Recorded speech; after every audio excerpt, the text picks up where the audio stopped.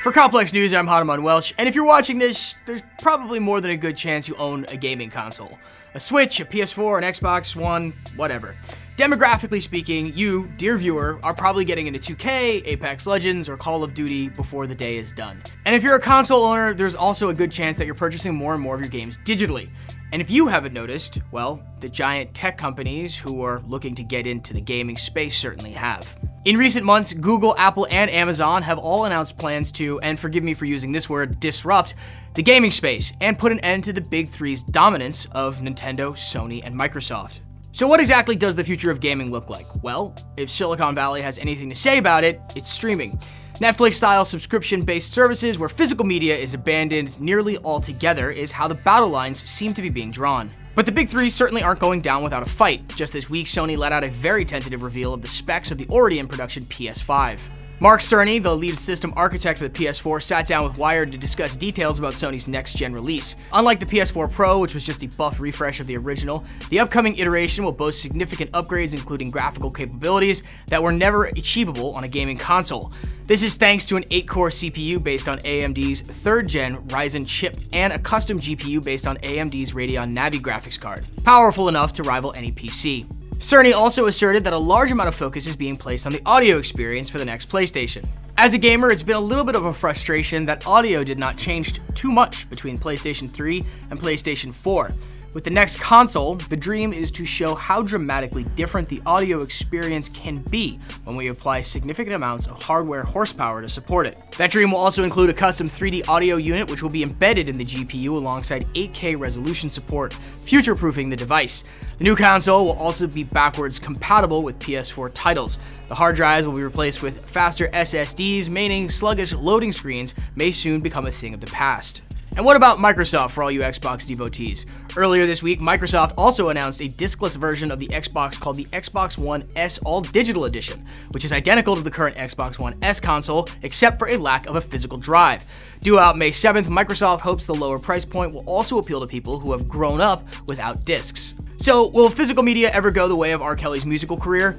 Probably not, but there's a good chance that cloud-based streaming services may become unavoidable, especially if Amazon has anything to say about it. Not long after the company acquired the streaming platform Twitch, rumors began surfacing that Amazon was developing a console all of its own. Earlier this year, The Information reported that Amazon is currently working on a cloud gaming service with a targeted launch as soon as 2020.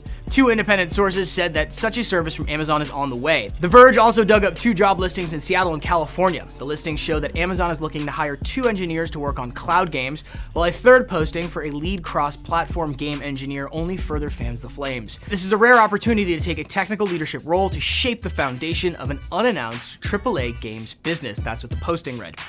Amazon has already invested a huge amount of money in the gaming industry with Twitch, the leading platform for video game streaming. Adding integrated cloud-based gaming into their portfolio seems like a smart choice, allowing consumers to sample some of the latest games without download times or having to purchase expensive hardware.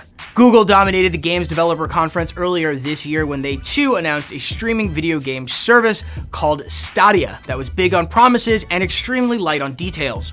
Former Sony and Xbox executive and current Google gaming boss Phil Harrison detailed the platform boasting high-end games capable of running in 4K and 60 frames per second, streamed across Google's network to any screen you can think of. Harrison said, quote, "This new generation of gaming is not a box." Stadia will launch later this year, first in the US, Canada, the UK, and Europe, but the immediate and most crucial concern had to do with the complete omission of just how fast users' internet speeds would need to be to get the sky-high performance hyped throughout the entire event, let alone to enjoy multiplayer games that run entirely via streaming. And that's really the fucking rub here. Internet infrastructure in the US is largely a joke made up of an oligopoly of 4 internet providers that have all agreed to keep prices high and quality just shitty enough that you can still log on without too much lag. A joke compared to a country like South Korea. And what tech giant dick swinging contest wouldn't be complete without an offering from Apple? Last month, Apple held a special event to further detail their Apple TV shows in the pipeline, while also dedicating a huge chunk of time to their new subscription-based gaming service, Apple Arcade. As detailed during the event, the service will arrive with over 100 new and exclusive games. It's currently set to launch sometime this fall, although they did not detail the pricing model. While it was previously reported that Apple was investing over $1 billion in their TV and news subscription services, the figure for Apple Arcade allegedly sits somewhere near the $500 million mark. Still, a ton of money. That budget will be spent on acquiring new games for the service before its launch in over 150 countries, although it's not clear how many of these games they're investing in will remain exclusive to Apple's service.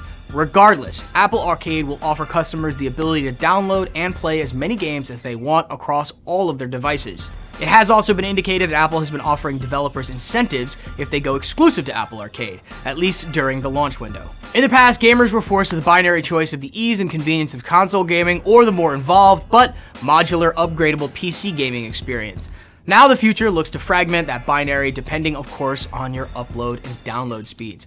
Personally, and this is just old head energy here, I like to own the things that I buy. If I'm gonna drop $70 on a title, I don't want it to be somewhere in the cloud that is completely susceptible to ISPs going down, clouds crashing, or any other host of problems that could make sure that my game is not in my possession. Let us know what you think, and for everything else, subscribe to Complex on YouTube. For Complex News, I'm Hanuman Welch.